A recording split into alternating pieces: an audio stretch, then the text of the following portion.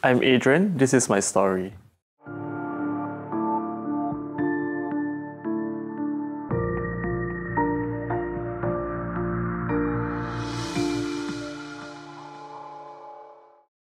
I'm Adrian, I'm a youth coordinator with Action for AIDS Singapore. I am also the fourth person in Singapore to come out publicly as a person living with HIV.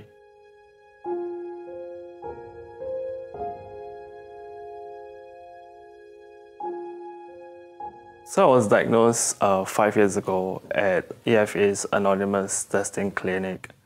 And ever since then, shortly after my diagnosis, I started on treatment and I've been on daily medication.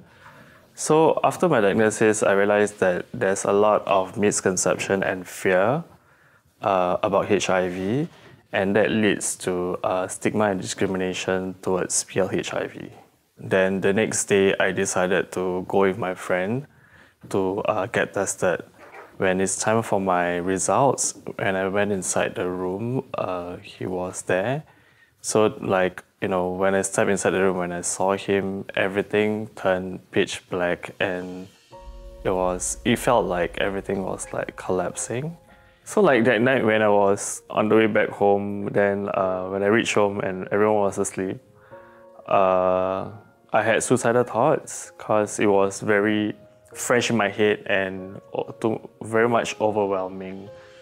Then when everyone was asleep, I went straight to my room and I stick out my leg out of the window. And yeah, my head was like totally blank and I just wanted to, end my life because like I thought like, it's the end of the world and like there's no cure and stuff like that.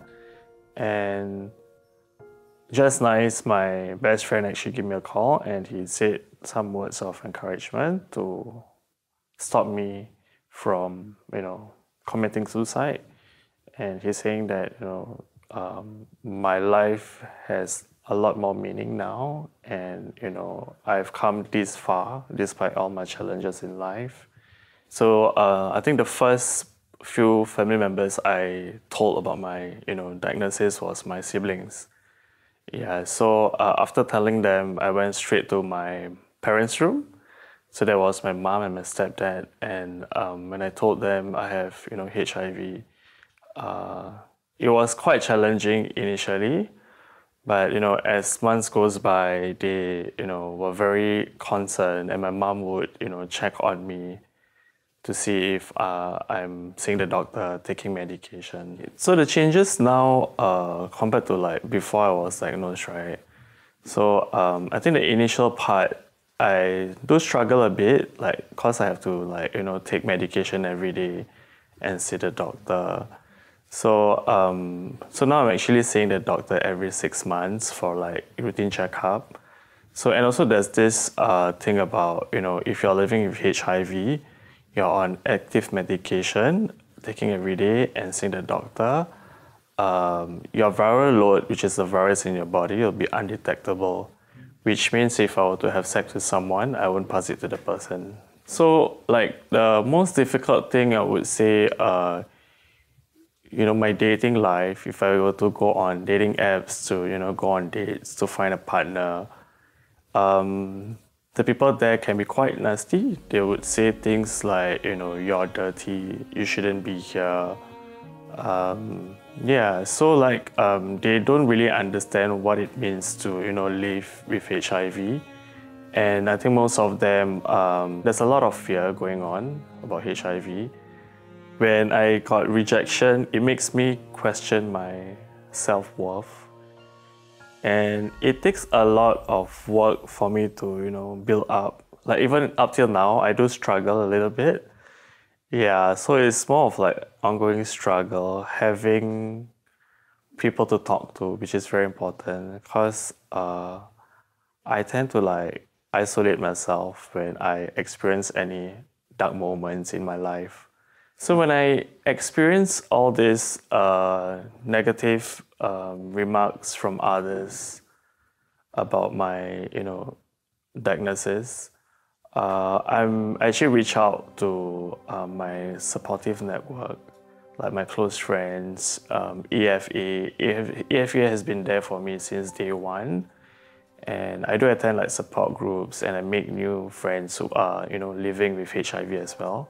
Okay, so some of the misconceptions that people have about, a person living with HIV is it's a gay disease. HIV is a gay disease, which is not. And usually people who have HIV are, very promiscuous and have a lot of sexual partners.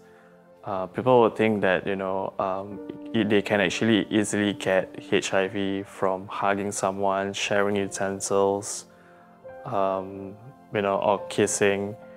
And also people think that HIV is still the death sentence. I would say I've grown so much ever since, 5 years ago.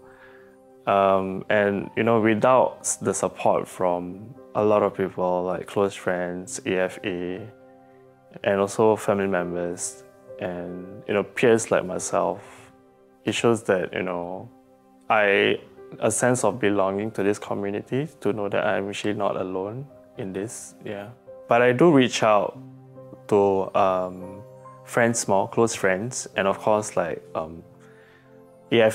EFA is more like another family that I have ever since I was diagnosed. So all the rejections that I have from others and the nasty remarks that I have from others, it's not gonna bring me down, and I have to thank them because it actually made me stronger as a person. It has always been my passion to, work in social service. So the passion actually goes stronger when I have HIV. So being a youth coordinator, I wouldn't want any of the youth to go through what I go through. So I actually aspire to be a youth social worker, not just, in HIV work in the future, more of working with youth in Singapore, because for myself, I think I go through quite a lot for the past 30 years of my life. And I would like to use the life experience that I had to give back to the community and help others. And it's kind of make me think that, sometimes I do blame myself, life would be so much better if I don't have HIV. I think for most of my clients that I see in my job who are newly diagnosed, I think usually the initial part, because they are not well equipped with, the things that PLHIV are required to do, and the quality of life, basically, that things will get better. Yeah, so that's where I came in. When there's a positive case at the clinic, I would step in and telling them that I've been through all this that you're going through now. So things will get better. I'll do my best to support you, and if there's anything you need to know, I'll be willing to share with you. Yeah.